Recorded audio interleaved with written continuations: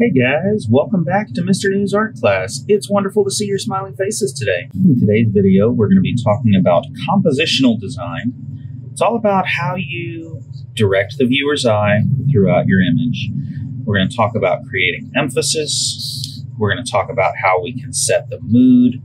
We're going to talk about how we can use each of these different methods of helping the viewer see what's important in your artwork. If you want to follow along on this sheet, you can print it out from the link down in the description below, or you could just draw a couple of thumbnail sketches on any kind of paper and follow along that way. Zooming in onto our first box here, this is under the Creating Emphasis headline. We're talking about contrast. To get a good example of what contrast looks like, let's take a look at Rembrandt's self-portrait. Rembrandt painted many self-portraits during his lifetime, and partly because of these, he became known as the painter of light. Notice how the brightness and vibrancy of color within his face stands out from the super dark background, the super dark coat he's wearing, the darkness of his hair, and even the darkness of the shadows on the sides of his face and under his eyes. So in this box, we're going to create a small image that would just show how contrast can direct the eye towards what you want the viewer to see. Here I'm just going to draw a little bit of a sidewalk and maybe a person walking down the sidewalk. Now here, this is a thumbnail sketch, so I'm not trying to make perfection. I'm just trying to get the general idea. So I'm really just darkening in the area here where a person's body would be. This is like a person running down the sidewalk. So I've got his legs, and his arms are going to be bent out, one in front and one behind. And some of you might be saying, oh, look, Mr. News drawing a stick person. Yes, I absolutely am. Again, with a thumbnail sketch, we're not trying to get perfection. We're just trying to get a basic plan or a basic idea. Now, so far I have made my person here super dark, and to create contrast, what I need is to have a bright area around him. Well, I already do, so I could just leave it at this, but to make the rest of the picture more interesting, because we want, an interesting picture. We don't just want one little thing. We want an interesting picture. So what I'm going to do here is create a street lamp hanging up above him. And that's going to be shining brightly down onto him. And this is going to be a nighttime picture. So if it's a nighttime picture, then the sidewalk is going to be sort of grayish. It's not going to be dark right here underneath the street lamp, but there might be a bit of a shadow like directly underneath our person. And then we'll make the sky darker.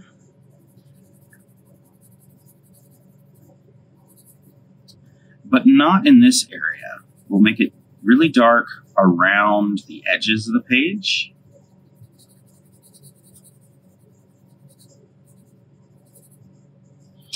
And maybe the grass that is down here on the, or maybe this is the road.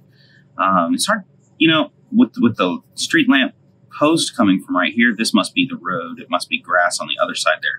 So if this is the road, well, the road is going to be black anyway, whether it's night or day, but we definitely want it to be black if it's nighttime. So here we have a super high contrast image. We've got a really dark background that frames our little character here, and then this bright patch. I'll make it a little darker around here and really pull in this street lamp. So we've got our figure is all dark and then highlighted with this bright patch around him. And because of that deep contrast, it draws the viewer's eyes right there. You're going to spend very little time looking at the background, the road, the sky, maybe a little bit of time looking at the sidewalk, but most of your attention is pulled right here to this person. All right, so another way to create emphasis is to use isolation. To get an idea what that means, we're going to take a look at a digital painting by Marco Bucci. This is an illustration that can be found in the children's book rendition of Disney's Nutcracker and the Four Realms. And you notice that the girl in the bottom right is all alone. Everybody else is together with another person, but the girl in the bottom right is all alone. That's a great way to create emphasis. Again, emphasis just means a point that your eyes keep coming back to. So follow along here as I show you another way to create that same isolation. Let's make an outdoor scene with a horizon, and maybe we'll do another roadway, but this time, another sidewalk, but this time we'll have the sidewalk coming here, and then the road in the middle, and then maybe another sidewalk on the other side. So this is the road. And, I don't know, we could throw in some extra details, like maybe there's a house over here. We don't really need to detail it in right now. Maybe the sun shining in the sky. This one will be a daytime picture, or maybe a cloud, I don't know, whatever. But to create the feel of isolation, what we're going to do is we're going to have one person on this sidewalk and then a group of people on that sidewalk. So let's start with our figure in the front. Now he's going to be close to us, so he's going to be larger. So maybe not that large. Oh well, that's fine. Person standing on sidewalk. There's legs, body, arms coming down, head. And then on the other side, these people are going to be smaller because they're farther away. And we're going to have a group over here, maybe 2 or 3 people. And they don't all even necessarily need to be interacting with each other. Like, we could have 2 people talking to each other. Like, I don't know, maybe there's a person who is facing towards that house, and maybe there's another person who is walking the opposite direction, and they're going to be looking at each other, talking to each other. So we'll indicate that by having the arms point in which way they're talking. So those 2 people are like looking at each other, talking to each other. Maybe there's going to be a third person that's just kind of walking along. And so again, we're just putting little indications of people in here. Like, these aren't detailed drawings. These are just to get the idea that there's a couple of people here. These guys are together, and this person is alone. So when you look at this picture, well, your eyes are definitely going to see these 3 guys here, and you're going to be looking at that for a little bit, but your eyes are going to keep coming back to this one lonely figure in the foreground. Moving along to the third box here where it says framing, let's take a look at Leonardo da Vinci's The Last Supper. There is a lot happening in this picture, but who's the most important character at this table? If you're not familiar with the story, this is the Last Supper that Jesus ate with his disciples before he went to die on the cross. So it's kind of an important historical event. But notice how Jesus in the middle is framed by the window behind him. There's a lot of things in this picture that draw our attention to Jesus, but the idea that there's a window frame behind him almost puts him in a separate picture. You can almost imagine that there's a picture frame hanging in the back, and it's a picture of Jesus in the middle of this painting, rather than him being part of this table, this gathering. He feels separate from it. So what we're going to try to attempt here is to create an image where there's like a person walking away from us, and there's going to be a lot of things happening around him that box him in.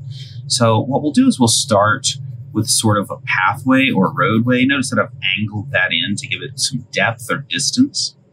And then there's going to be a person. We're going to see him from behind. So we'll see the legs, and then the feet are pointed up. They're pointed away from us down that road. And maybe the arms hanging down, the back of the head here. So this guy's walking away from us. And maybe at the end of this street, there's going to be some kind of archway, some kind of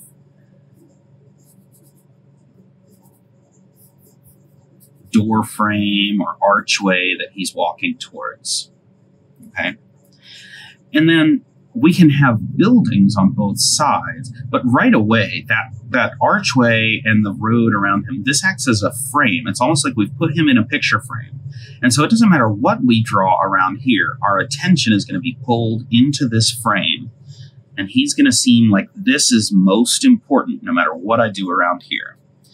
So I'm going to, in the foreground here, attempt some amount of three-dimensionality. Like maybe there's some perspective to these buildings beside him, their doors, but then in the distance, it's just going to be like, I don't know, maybe there's like a city, like he's walking down an alleyway and he's going to be going out into the city. And there's going to be a bunch of tall skyscrapers and buildings. But again, because of this frame around our character, he becomes much more important than the city in front of him. And moving on to the next box, here we're talking about size or proximity. Now, we've kind of already seen that here when I did isolation. This guy is larger and closer, so he feels separate from everything else. But let's focus in here and instead of talking about isolation, let's talk strictly about size and proximity. And to understand this, let's take a look at Andrew Wyeth's painting titled Christina's World. Just looking at this painting, this girl feels very far away from that farmhouse. And it feels like it is going to take her a long time to get back, especially because we see that she is crawling or pulling herself with her hands instead of walking or running. Notice the size difference. Now, here, the size difference is not between two people. It's between a person and a house. And you can see that the house is like only as big as this girl's head on the page. And that's because it's farther away. As things get farther away, they appear smaller. And so on our page here, to create that sort of feel, what we can do is try to have one person in the foreground. What we're going to do is have a couple of people. So I'm going to draw like there's a person, got some arms going on, got a way too long of a neck, but you know what? I'm just trying to get the basic idea here, not trying to be perfect. This person is up close where I am going to see some details, right? Like, I'm going to be able to see his face. I'm going to be able to see what, his facial expression is doing. Maybe this guy is happy, whatever. I'm not trying to be perfect here, just trying to get the general idea. Then we're going to have something in the very far distance. Let's get a horizon back here, and let's get, I don't know, a house, and maybe there's like a walkway towards a road or something that goes on back here. And then there's going to be like just, a person, but it's just going to be a tiny little person walking out of that house. But this guy right here is super close to us, so he's huge. Like, we see every little detail of him. This guy back here is so far away that we can barely see him at all. And by having this person large and close to us, proximity is how far away are they? So this guy's really close to us. He becomes the obvious emphasis within our picture. So that one is very similar to the isolation one, but even more exaggerated. We just pulled this person way closer and pushed those guys way further, or the house way further. So let's move to placement. And here it says the rule of thirds. When we talk about the rule of thirds, you might have seen, like, if you ever use a camera, there are little lines on the camera that look like a tic-tac-toe board, like this. And what that is it splits the frame into thirds, right? There's 1, 2, 3 segments across, and there's 1, 2, 3 segments down. Now, these points of intersection and these third lines, these lines at every third, can be really useful places to put things. Let's talk about Edward Hopper's Compartment C, Car 293. In this painting, notice that the woman sitting on this train car is not framed in the middle of the picture. She's down in the bottom right corner, but she's not all the way in the corner. If we measured, she would be close to the 1/3 line on the right-hand side and on the bottom. So on our picture, if we were to draw something similar, we wouldn't draw her here in the middle. We would draw her down at that 1/3 mark in this corner. Or we could use this third line, or we could use the top third line. Either way works just fine. But the point is, this creates some tension between the foreground and background. So let's just put a person.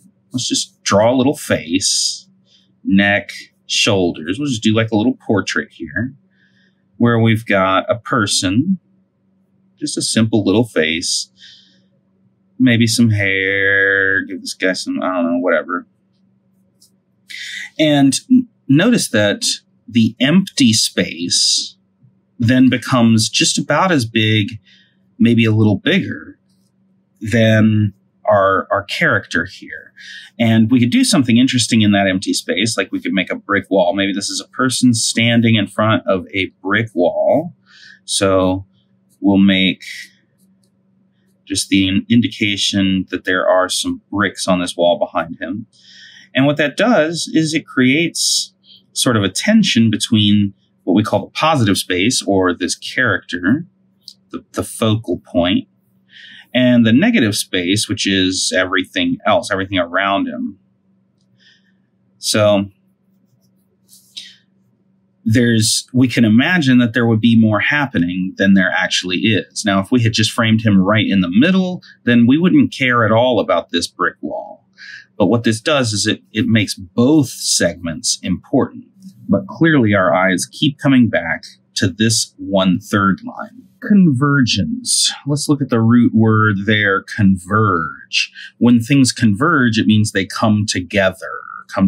So to see an example of this, I have a picture here from Josiah Brooks, also known as Jazza. If you're not familiar with Jazza, he has an awesome YouTube channel all about making art. But here in this marker drawing, we see lots of lines that all point towards the main subject. That deer right in the center. We have the lines of the tree trunks behind pointing straight down towards the deer. We have the shadows of those tree trunks on the ground diagonally pointing up towards the deer. We have the rays of light shining down from the sky pointing towards the deer. Most of the lines in this picture point towards the deer. So what I'll do here as an example for that is I'll make an outdoor scene with a horizon and a very distant castle. This doesn't have to be like a perfect castle. I'm just going to get the idea that there's like some towers going on and like a, the portcullis, that's the doorway leading into the castle. And this castle is small because it's really far away. But this is going to be our emphasis. This is going to be our focal point. So we're going to have a bunch of lines that point towards that. So let's start with like a road that points towards the castle, and I don't know, maybe we'll have like a row of trees over here. Like there's a forest. And what I'm going to do is make two lines. I'm going to make a line pointing towards the castle. I'm going to make a line pointing towards the castle. And then I'm going to make my trees between those lines. So here's a tree. And then like to make a row of trees going away from me, I'll again use those two lines as a guide. And I'll have just a row of trees that, notice they're not all super tall. They get shorter as they go farther away. They get smaller as they go farther away. I can erase my guidelines. And then here, just the lines that are created by the tops of those trees and by the trunks of those trees, they point towards the castle. Okay, I can do the same thing again over here and make another forest. Like this road splits the forest in half. And so I'll just I'll start with a guideline, make a tree trunk that goes from the bottom to the top guideline, and then just add some of these little branches coming off and make a whole row of these trees. But then again, erase my guidelines.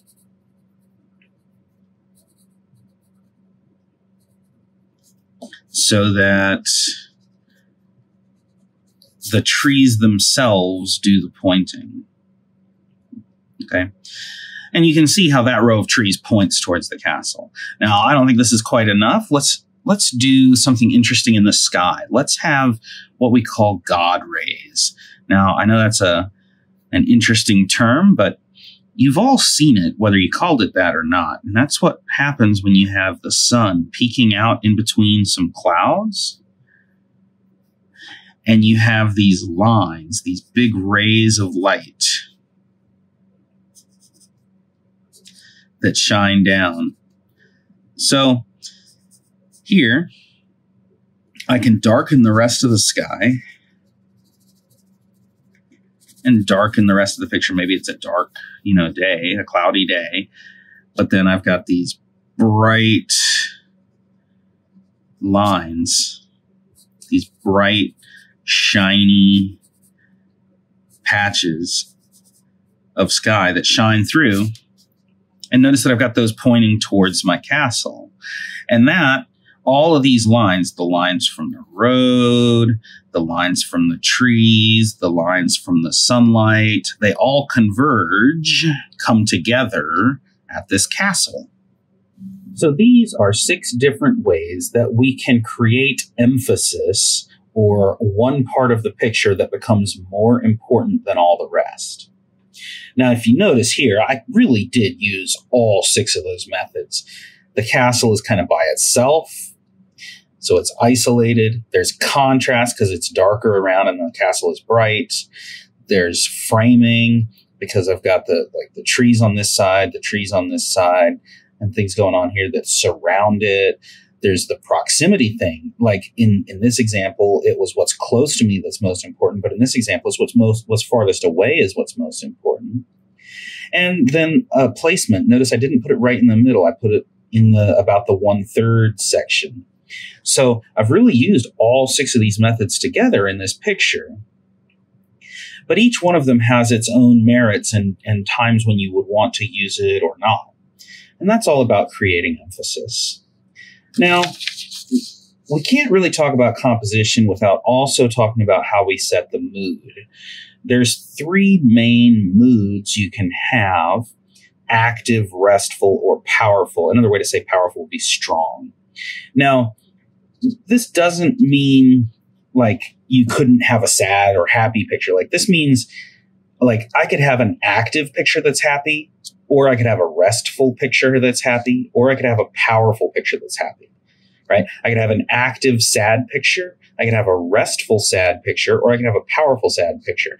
Like when I say setting the mood, I'm talking about not necessarily what emotion we're dealing with, but how powerful or how active or how restful that emotion is.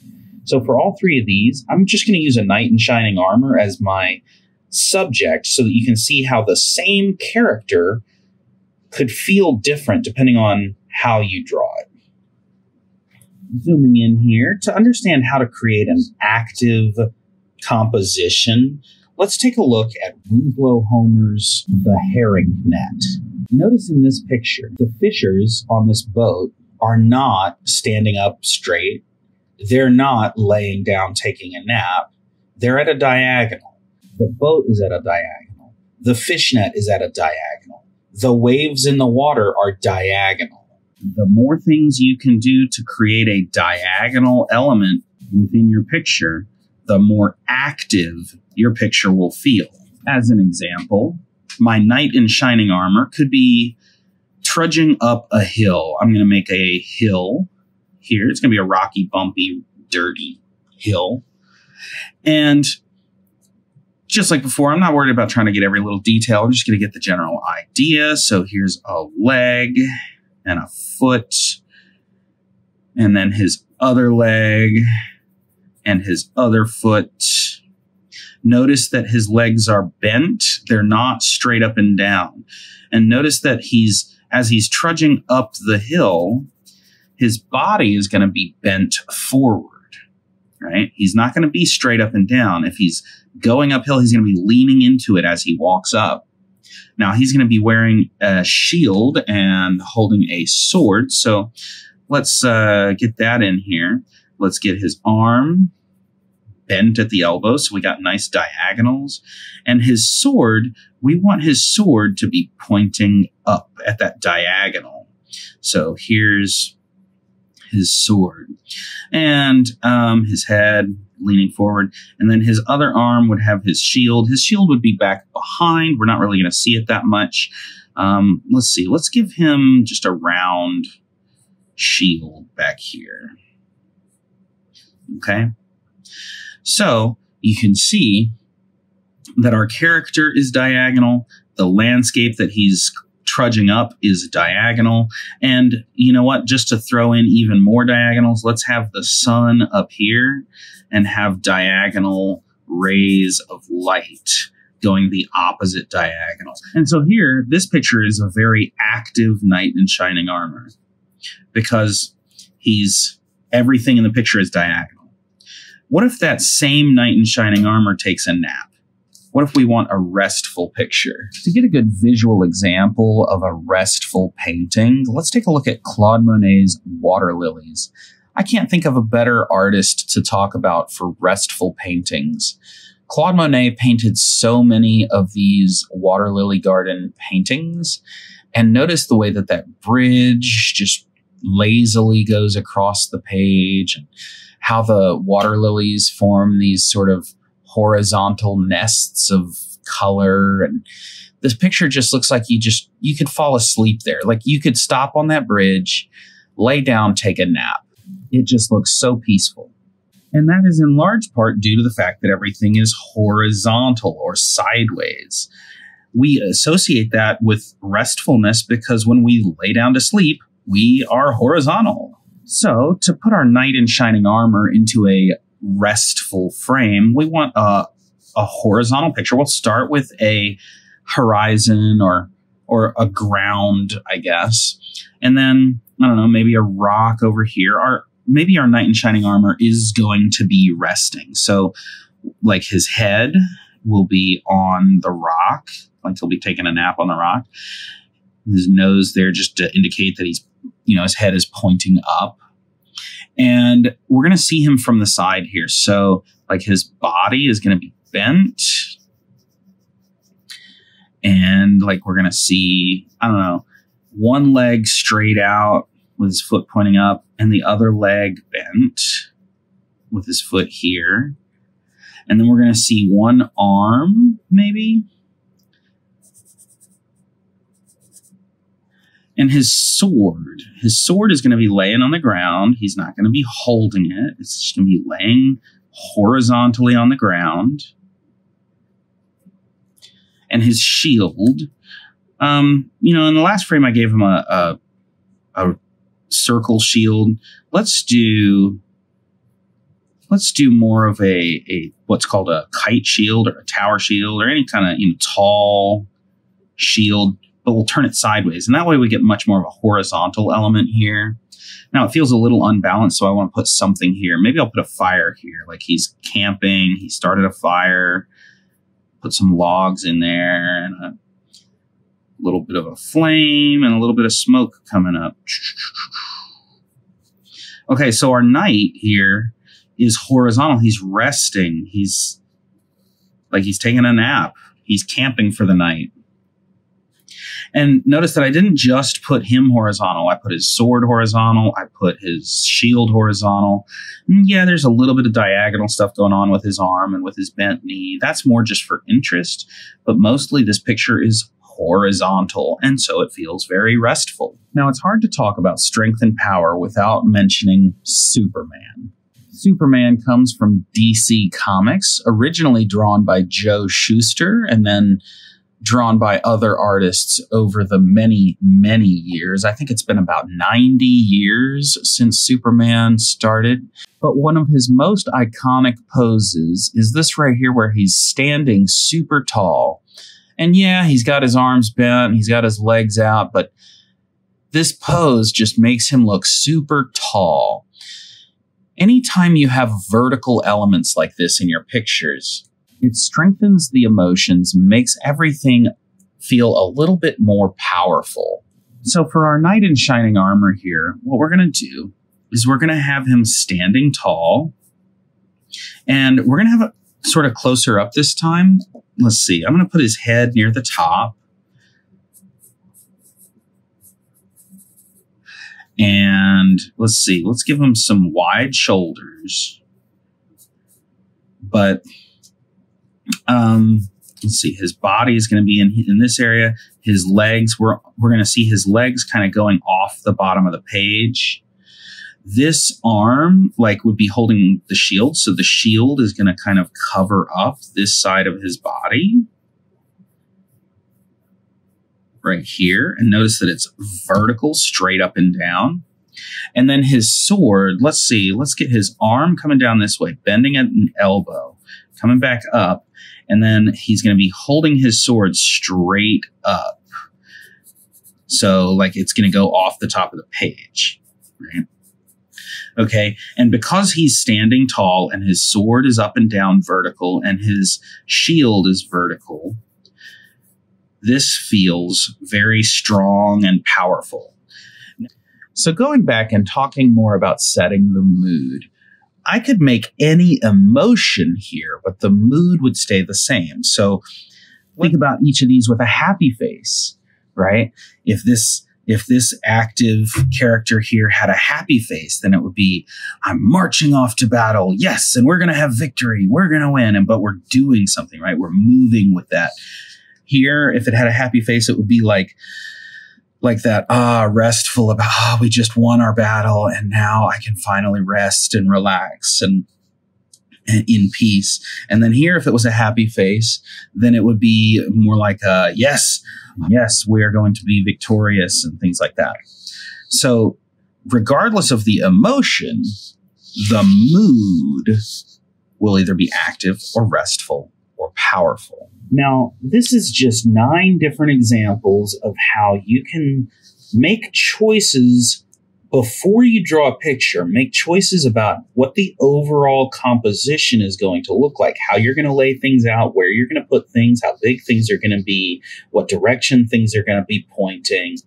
And you can plan all of those things out ahead of time so that your final picture will have a composition that helps direct the viewer's eyes and emotions in the way that you want. And this is just the basics. There's a lot more that goes into it. We could talk about all the different principles of design and how we put the elements together, but this is enough of a basic instruction here that you now could go make any kind of picture you want. You can make a Christmas picture, a Halloween picture. You could make a Valentine's Day picture. And if you wanted it to be active, you know you need to use a lot of diagonals. If you want things to stand out, you need to have contrast or isolation or convergence. And you know that if you want it to have a strong feeling, you can make things vertical. You know that if you want a restful feeling, you can make it horizontal. And so any kind of picture you want to make, you can use these same thoughts, these same ideas. to create emphasis and set the mood.